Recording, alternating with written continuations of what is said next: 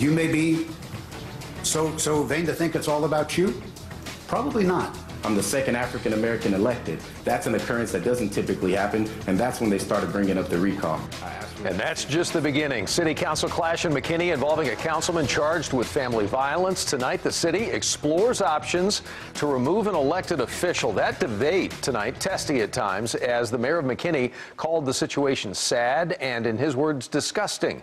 Marianne Martinez live at McKinney City Hall. What was it like inside there? Well, Doug, there were definitely some fireworks here, especially after embattled City Councilman La'Shadion Shemwell said to his colleagues on City Council that this is not actually about allegations against him, that this is about his race. Yeah, I'm not perfect. But if we're changing the rules, and we can change the rules, and we might as well make it whites only. McKinney City Councilman La'Shadion Shemwell trying to slow down the effort to remove him from office. In recent days, there have been calls to oust him after he was arrested and charged with continuous family violence, a third-degree felony. It was, in fact, a mother of his children, an African-American woman residing in the same neighborhood as Mr. Shemwell, that has alleged the domestic violence. The mayor of McKinney firing back, leading the charge to change the city charter after many have felt the current rules would make it nearly impossible to recall any public official. Because we could have somebody taking bribes or doing anything, embezzling or doing something like that, that there's no way to get them out of office except for a conviction, which can take several years for that to happen.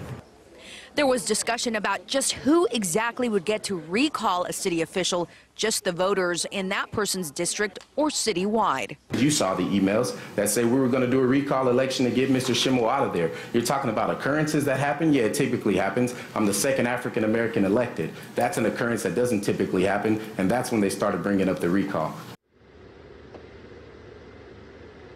Now, Doug, next week, the city council here in McKinney will actually vote on whether it is going to want to change the charter. Now, voters, assuming that that goes through, voters will get their chance to vote on changing the charter in May, and assuming that goes through, Shemwell would actually be recalled until November of next year.